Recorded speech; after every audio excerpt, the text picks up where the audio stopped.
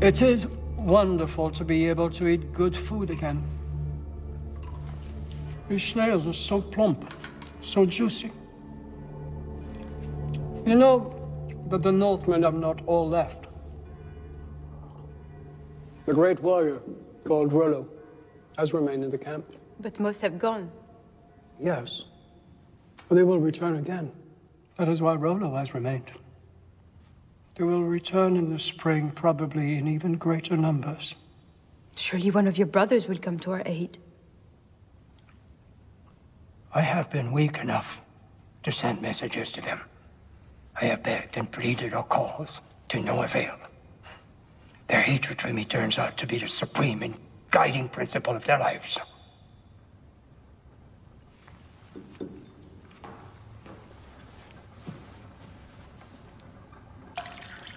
So what are we to do?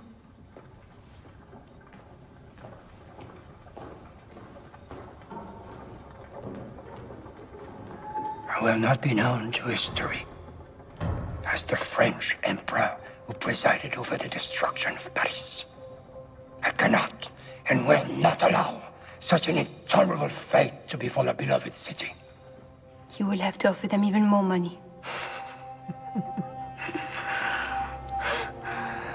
I will have to offer them even more than that. I must offer them something far more precious to me than gold or silver.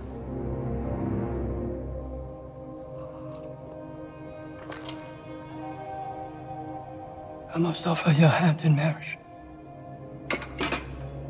This is Count Odo's doing.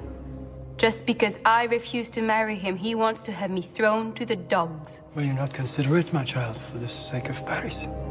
I would do almost anything for the sake of Paris. I would kill myself for the sake of Paris. But I will not be tied in holy matrimony to someone who is more beast than man. Then I will have to recall her deputation. You have already sent an envoy to make this offer? Without even asking me? Without even thinking of me? Oh, Father. I am your father. But I am also the Emperor of Francia. And it is not your father who asks this of you. It is the Emperor. And therefore, you will obey him.